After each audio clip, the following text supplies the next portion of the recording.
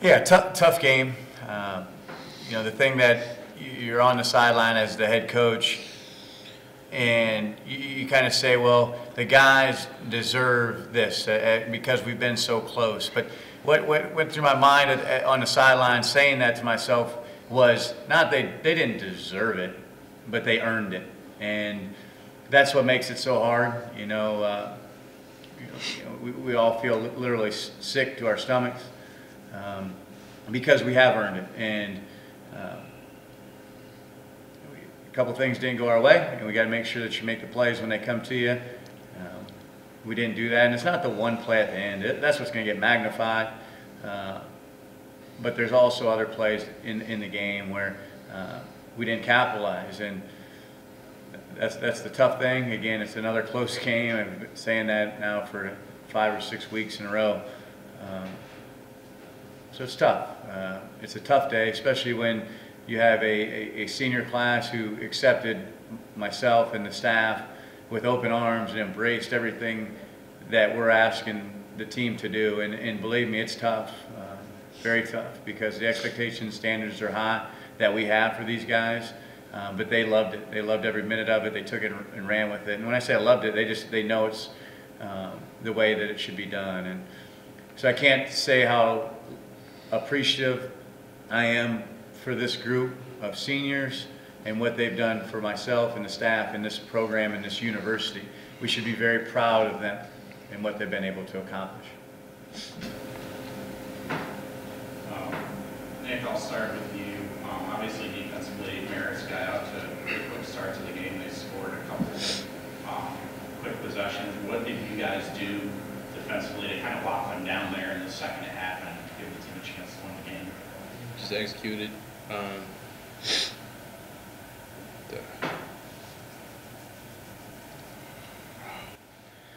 We executed. Did what we've been doing all week in practice. The first one, we were in the right place at the right time. Same thing with the second one, and those two killed us.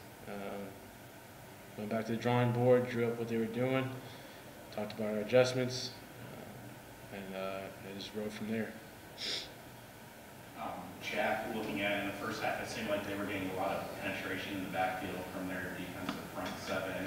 How did you guys on the offensive line adjust to kind of give Chris more time there in the second half? It was pretty much just recognizing the patterns.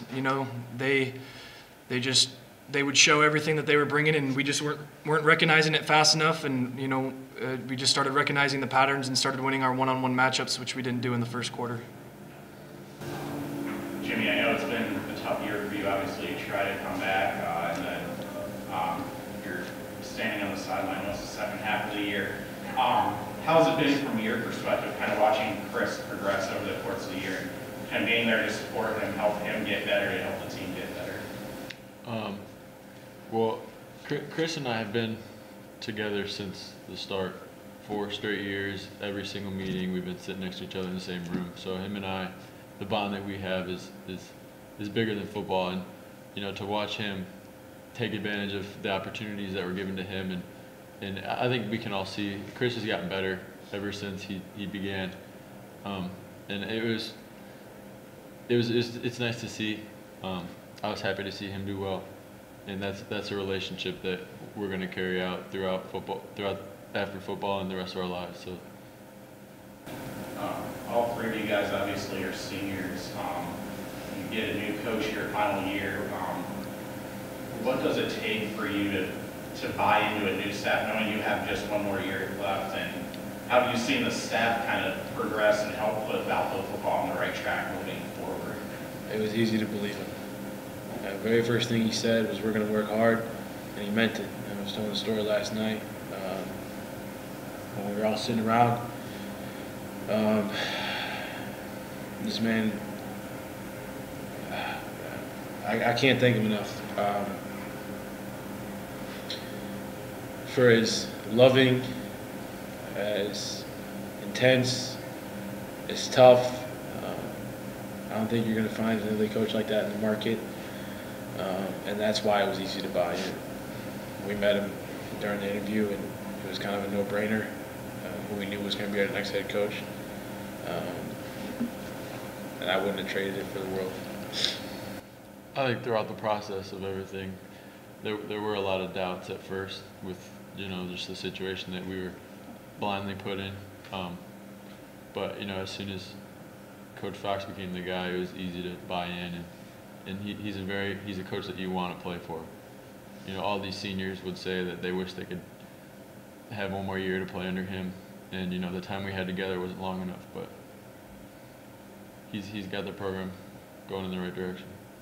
Yeah, like Nick said, I mean, from day one, when he stepped on here, I mean, he brought an air of confidence to this program that, was refreshing to have as a senior, and just knowing that, like we knew that we were going to work hard no matter who was coaching here, but just to have him, tell us exactly, what we're going to do, when we're going to do it, and just the transparency with all the work we were going to do, to me, was really the tipping point where I was just like, all right, like whatever this guy wants, I'll do it. Whatever he needs me to do, I'll do it. So, and like Nick said, it was pretty easy from day one for most of us.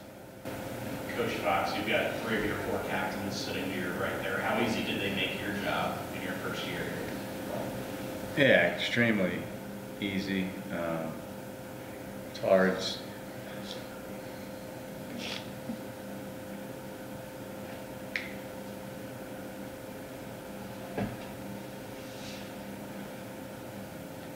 It's difficult in the relationships that you have, and the things that we ask them to do, and can't say enough of just what they've done for the football program and this university, and then selfishly for me.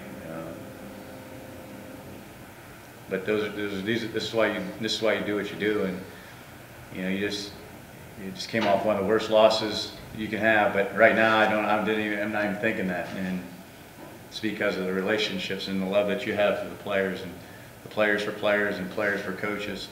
That's why you do it. And so even though it just happened, I haven't thought about it here for the last 5 minutes, just because of these guys. And it's why you coach.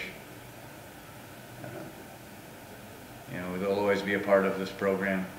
I told them that. They may be leaving us now, but they'll always be part of it.